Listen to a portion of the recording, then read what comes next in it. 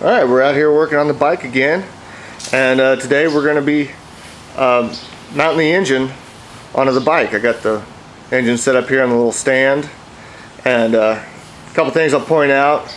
I took the crank off and the chain, the pedal chain, and just kind of got all that stuff removed. I didn't record it, it's pretty basic stuff, so just to give you a little update, I did get all that off, and so now we're ready to get that engine mounted in the frame. And so I got the engine set up here. I got my old chain, pretty dirty, and I got this piece of aluminum.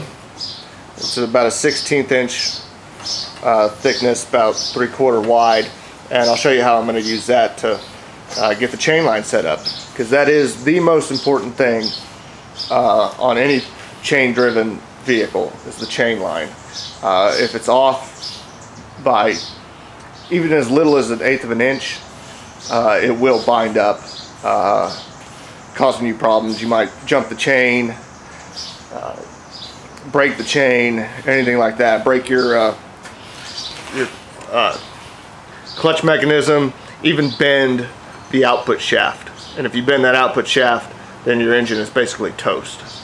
It's just not worth replacing that output shaft, because it is the crankshaft of the engine. So you just go get a new engine. So anyway, today we're going to be putting this engine on the engine plate. We'll get it mounted, get some bolts in there, and get it all lined up.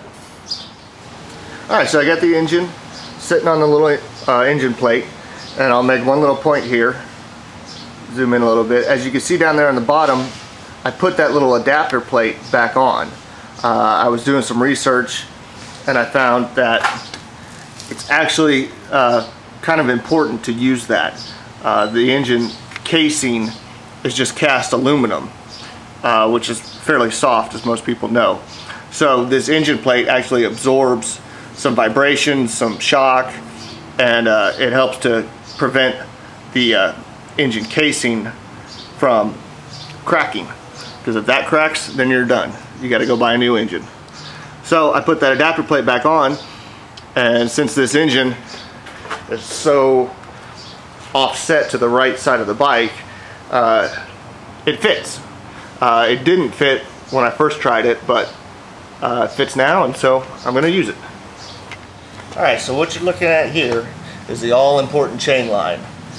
This is the rear sprocket, and up here you can see the clutch sprocket.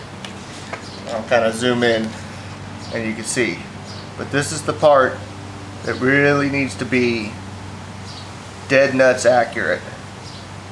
Like I said, if it's off by just a little bit, then you're going to have big problems. So this is where you need to take your time and make sure that this is right. Alright, and here's where that little aluminum stick I showed you earlier comes into play.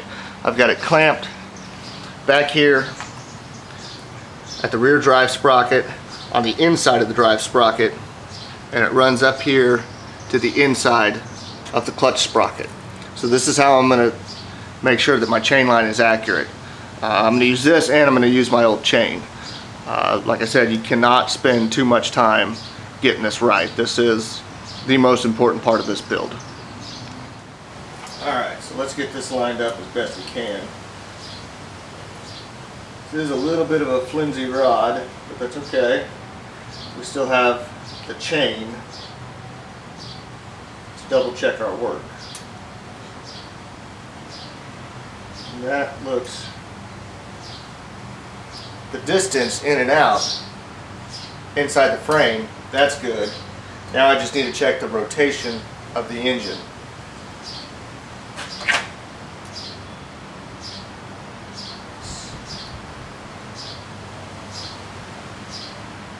Make a little adjustment.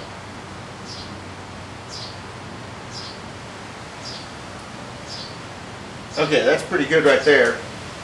So I'm going to run and go grab some clamps, clamp the engine down so we know it's not going to move. Alright, got the engine clamped down. It's in its rough position. You know, it's pretty accurate, but you know, I'm not going to drill any mounting holes just yet. Just going to clamp it in place. There's the back clamp. I'll come around here to the chain line.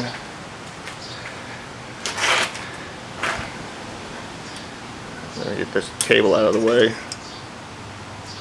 So, as you can see, it's pretty lined up, but we're going to use the chain, the old chain over here, to double check everything. So I'm going to go get myself some rubber gloves because this thing's kind of nasty and I don't want to get greasy fingerprints all over my camera. So I'll go do that and then we'll come back and we'll keep working on this. Okay, so we got our nasty ass chain here and we're just going to use this as another way of checking our chain line. Drape it over the rear drive sprocket, drape it over the front drive sprocket. You want to kind of pull it tight. Unfortunately, I'm going to have to get a new chain. This one's too short. Then, just double check everything. That looks pretty good, actually. I'm pretty happy with that. So, we'll get the chain off of here.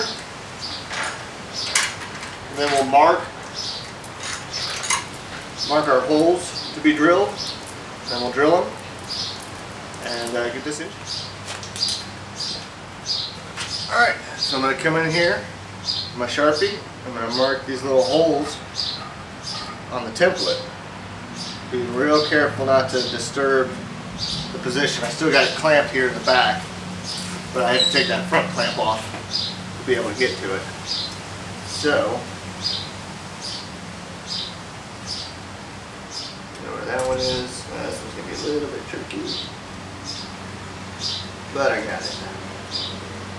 Okay, now we're ready to pull the engine off and drill some holes. Alright, one little note here. I'm not sure the diameter of these holes. What I do have here is a 5/16 inch bolt. And you can see in there, it is a bit of a loose fit. I'm not sure those are 3/8 diameter. I think they're a little smaller than that, which tells me they're probably metric. Considering these other bolts that mount the plate to the engine are metric, and it's made in China, and everything is gone metric now. So, but this is a 5/16. So anyway, I like that clearance, and I'm going to drill out the holes in the motor plate to 3/8. So what that'll do is it'll give me clearance so that I can shift the engine around a little bit, you know, left to right, front to back, kind of twist it, and that'll give me some fine tuning to get the chain line as accurate as possible. Okay, same gig as before. When I come in with this smaller drill bit, it is a 3/16 inch drill bit. I measured it out. I like this drill bit because it is nice and sharp and it doesn't wander when I'm trying to start the hole. I can't find my center punch. If I could, then I'd center punch these holes, but this is a nice sharp drill bit and I'll just start it slow and I shouldn't have any problems. Then I'll come back in again with the step drill bit, and like I said, I'm going to drill these holes out to 3/8. When you watch me drill these holes, these 8 holes here for the rosette welds, those were 5/16, so it's going to be one size larger. So here we go.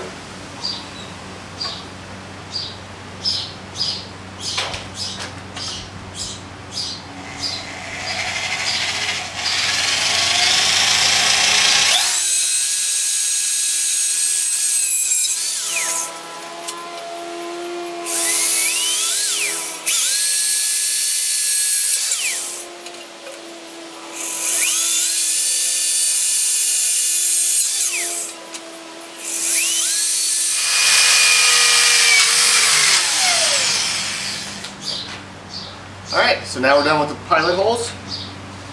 Come in here and change out my drill bit.